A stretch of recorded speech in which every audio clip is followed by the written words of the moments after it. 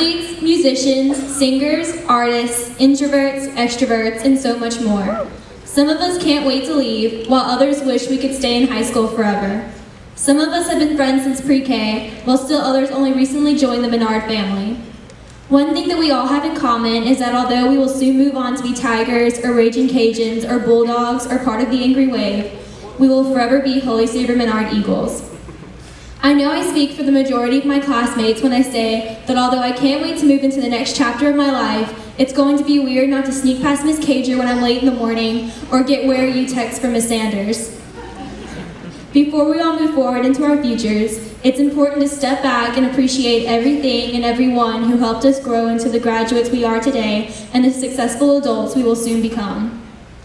I learned a lot during my time at Menard. Some were life lessons like, if you're going to sing the national anthem in front of the whole school, make sure you bring the words. And don't write on your ACT pie in Ms. Hernandez's room. She's not going to think it's funny. Menard has opened up so many amazing opportunities to all of us, such as the chance to be taught how to breathe by Miss America, Miss Louisiana.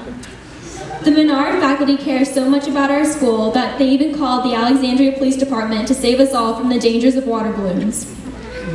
With all joking aside, I know I will be forever grateful for the blessing that Menard High School has been on my life. It has been a place for me to grow spiritually, to make lifelong friends, and to discover my true academic potential. 6 years ago, I never thought I would be one of the students honored as a Bishop Greco Scholar.